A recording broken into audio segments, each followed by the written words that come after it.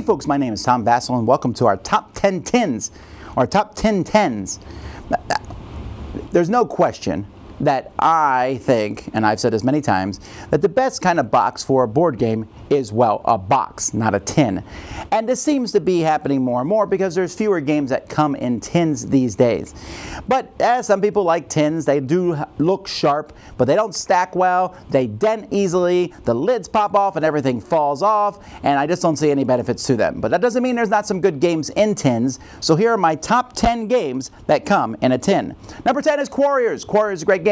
This is number 10, not because I don't like the game, but because only the very first edition came in a tin. It came in like a little tin square box because they wanted it to look like a cube.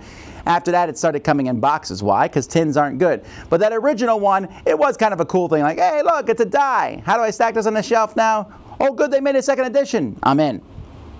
Number 9 is Harry's Grand Slam Baseball. Now this game is an old game that was reprinted by Out of the Box Publishing. It's a very, very simple baseball game. Just play some cards, see what happens, score a baseball game, very quick.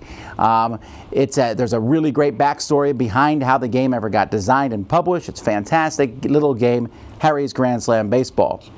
Number 8 is Brave Rats. Everyone always talks about Love Letter as the ultimate little mini game.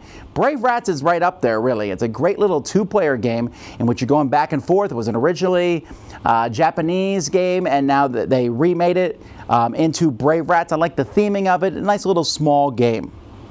Number 7, Mintworks. Now this one I actually don't mind the tin because the tin makes sense here. It looks like a little mint tin.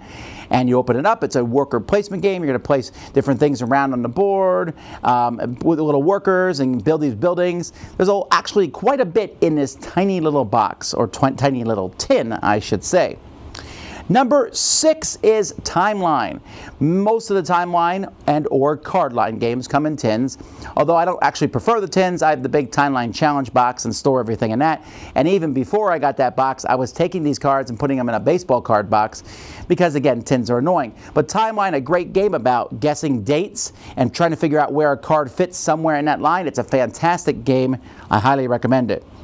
Number 5, Sushi Go. Now, they did come out with a bigger Sushi Go party, but the original Sushi Go came in a tin. Sushi Go, very simple drafting game, fun and easy to play. Another one I highly recommend. I like it a lot, Sushi Go.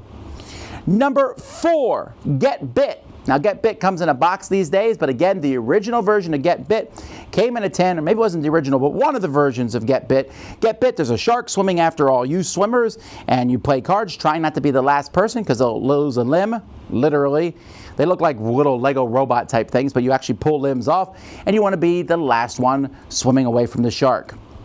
Number 3 is Forbidden Island. When I ask people about tin games, the Forbidden Island and Forbidden Desert are the first ones that pop into people's head. Forbidden Island, a cooperative game for anybody, but kind of geared towards kids as you're trying to work and, you know, save your island before the island sinks under the sea, or get some artifacts off an island. Beautiful components, really, Forbidden Island.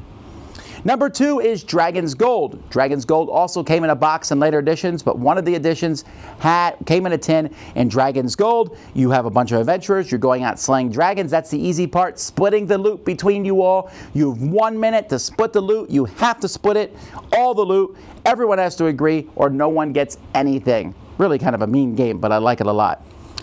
And number 1, I already mentioned, Forbidden Desert. Forbidden Desert was the sequel to Forbidden Island. It is a really cool cooperative game in which you're trying to find parts of an airplane and get out of the desert as sand is moving around and before you die of dehydration.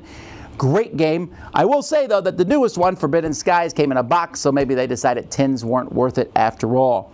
Anyhow, those are my top 10 tin games. What is your favorite tin game?